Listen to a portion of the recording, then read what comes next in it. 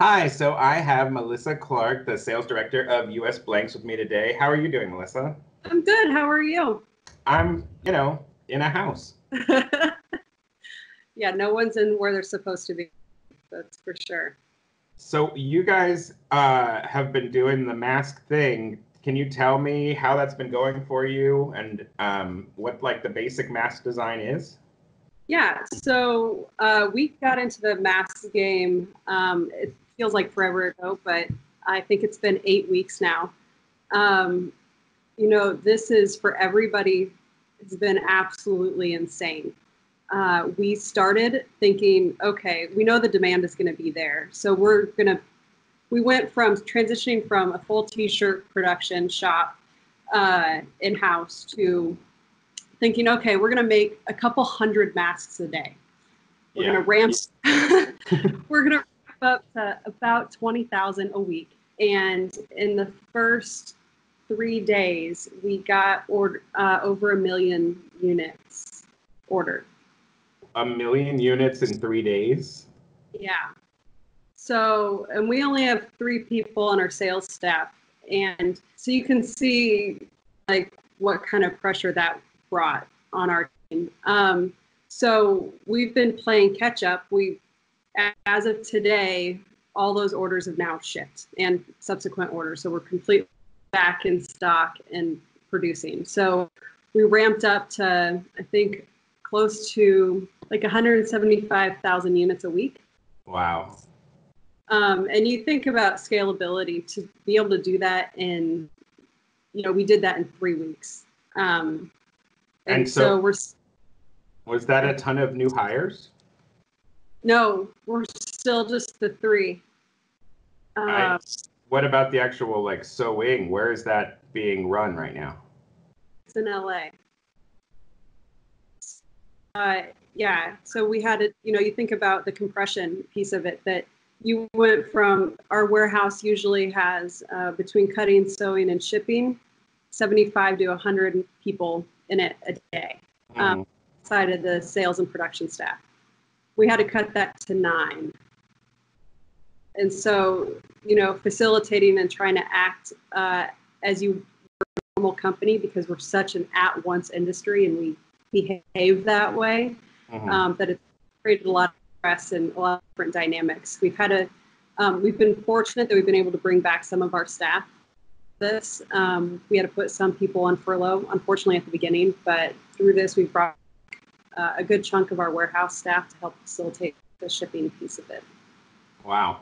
So tell me a little bit about like that first conversation when you guys decided, hey, we're going to basically stop all production and make masks. Was there just like a phone call or a text?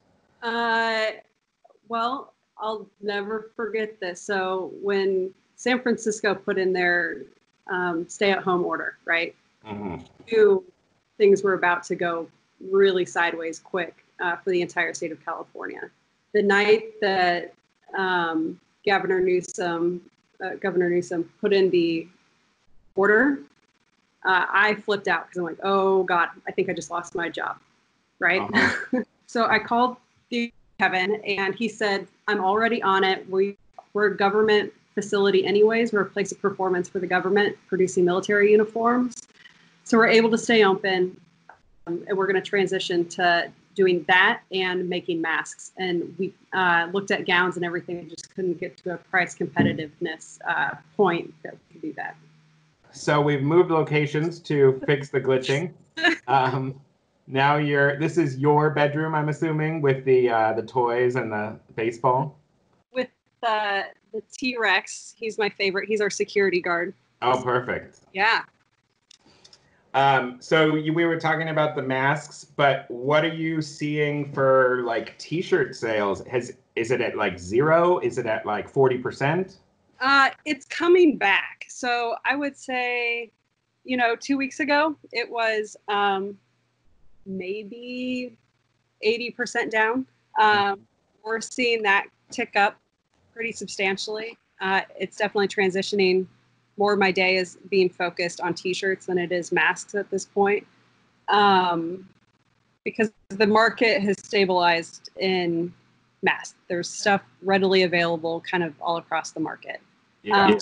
And so we're able to get back into our normal functionality, I think. And as people get back to work and retail and online and e-commerce are starting to come back, e-commerce never left. They've been doing great. But so you're starting to see those projects come back. We've also, we do a lot of custom cut and sew projects. So we're seeing all those come back online as well. So you think people are kind of preparing for 2-3 weeks from now, things being a lot more opened up, so they're fixing their inventory now? Yeah, and you're also seeing people put together the work at home kits, because you're going to need the branding, as we become more of a remote workforce, which I think is going to be the result of this. You're going to see companies, need things for their team so they still feel part of that environment. And a lot of that's just going to be branding and clothes specific. Have you seen people doing that yet with doing like sending their own staff gear for meetings? Or a little bit, you've seen some of it, but I think that if this extends longer, and you're going to have to keep employee engagement very high to keep productivity and all those things. So something that's tactical, and that they live in physically is going to be important. What's your kind of concept of the next year as far as things sort of normalizing with sales? Are you expecting some clients to just never come back and go out of business? Are you thinking the industry will bounce back easily? I think it's going to be in the middle of those two. I know that there's been several businesses already in the screen printer world. There's already been some fairly large shops that have closed down, unfortunately. But I think this is going to be, the industry almost needed a jolt to it to help take us to the next step and realize all the capabilities that we have and how agile we really can be. It's very impressive how quickly, from a mass standpoint, everyone, 6 weeks ago was, oh my God, I'm going to go out of business. And now I can't keep up.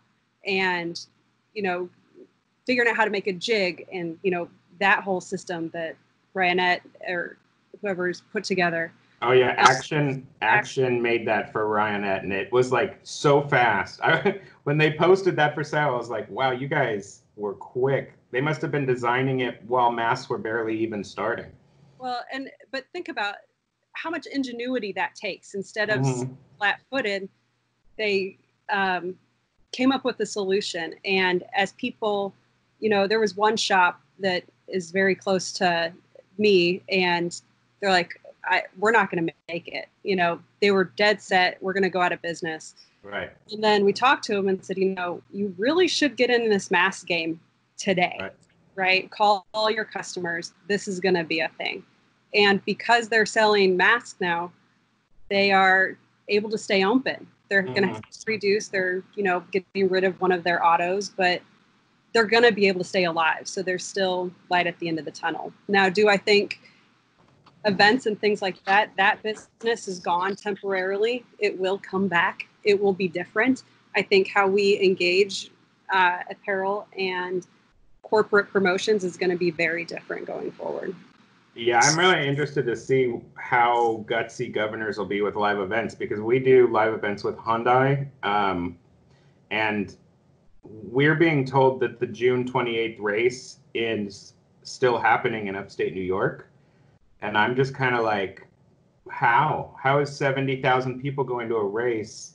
But at the moment, we're being told like, oh, you should probably buy a flight. I'm like, why am I buying a ticket now? I could buy it the day of and it'll be available. Right.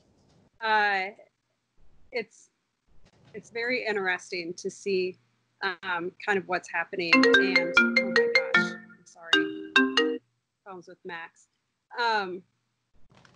It's very interesting to see, and I think you have to be very careful, because you don't want to put yourself in a position like with that you're buying all that inventory and then no event, right?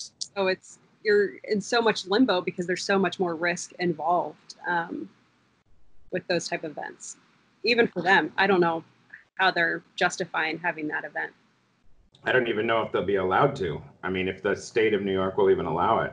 So I think we're in this weird phase where each event is getting canceled like at the last 30 days because they can push it until then to say it's canceled instead of just wiping out their whole summer, even though that might happen. Yeah. I mean, I just personally hope that things start going a little bit back to normal and that we're able to do things again. Mm-hmm. I mean, I miss seeing all my friends. I miss seeing you guys and just doing my thing. You know, being at home for 8 weeks now has been really weird. Yeah. So what is US Blank's plan for the masks? Are you planning on it being an entire year-long like project, or are you thinking that, maybe by July or August the market saturation will be so intense that there's no reason to sell them and you just go back to your old normal? So we're seeing two different things happen. One, demand has kind of subsided as other options have entered the market at a price point, which is great. But I think that this is going to be a fashion piece. This is the new t-shirt. And this will be just part of our line. This pandemic isn't going anywhere anytime soon, unfortunately.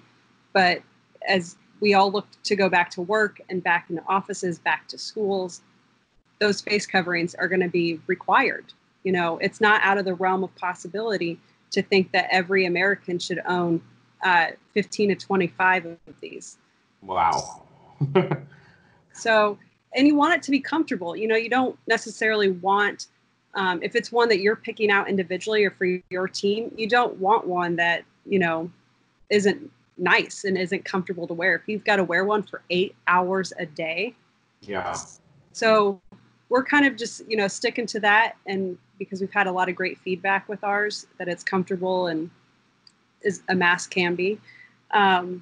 So we're just kind of sticking at it, and we're introducing tie-dye, and we're going to be able to do custom PMS color matching at low minimums. So kind of taking our DNA and bringing it just into a different format. For the Pantone matching, that's a great idea. What would the minimums be on it? We're looking around 1,000 pieces right now. Okay, so yeah, so definitely like a corporate order could justify that. Yeah, and it's not unreasonable. So we can that around in about a week. Wow, that's cool. And then you can do your Xbox mask or whatever corporate. That's thing. right. That's smart.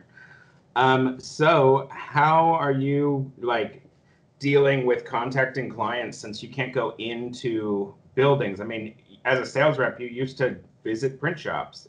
What are you doing now to actually get anybody's attention in like this world of just email and video chat? Just scream up and down. A lot of texting, checking in with people. I've been very fortunate that I've got a pretty extensive network of people that I work with regularly, and have had kind of some of those types of relationships and selling style for a long time anyway. I'm the only outside rep for all 50 states, so I don't get a lot of one-on-one time. Yeah. So it's kind of just business as normal for me. But the conversations have been a lot more intense of how do we keep you open? How do we help you transition through this? Have you been hearing a lot of, have you been seeing, okay, so what I've been kind of noticing is that the bigger your overhead, the quicker your demise at the moment. In a way, it's actually kind of like a boon for like a guy with a old auto in his garage. Yeah. Because he really doesn't have this like crushing amount of money just eating away from all of his profits.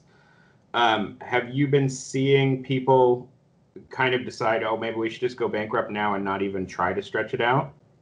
I haven't seen that.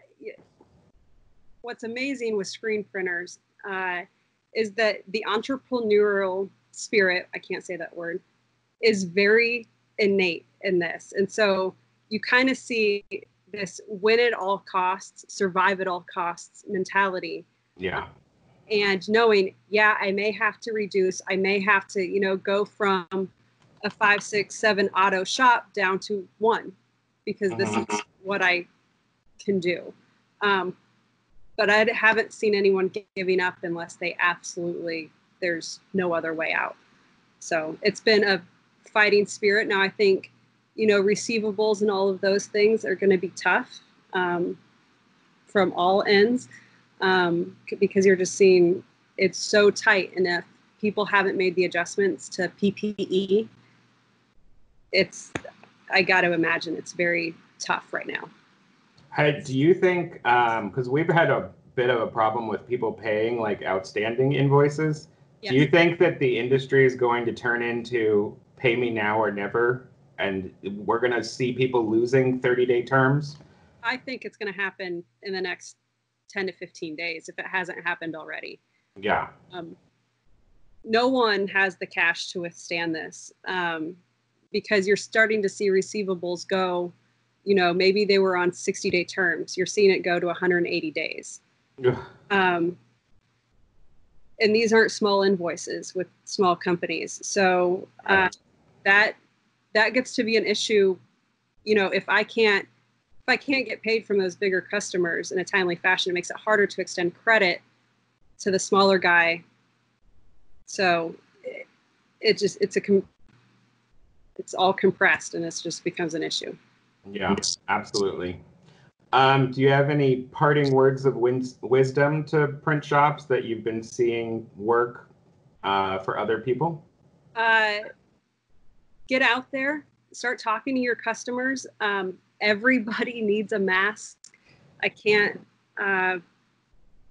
emphasize that enough. And that's not from a sales standpoint. I don't care, what brand someone's wearing. It really just matters to me that people are covered up and keeping each other safe. Probably edit that first part out. But